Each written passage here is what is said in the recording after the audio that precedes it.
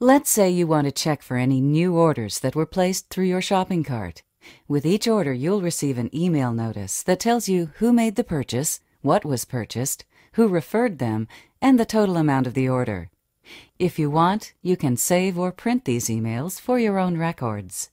To see more detailed order information, click on Regular Orders from the Orders drop-down menu. The Regular Orders screen is where all the orders you've received in the past month or so are stored.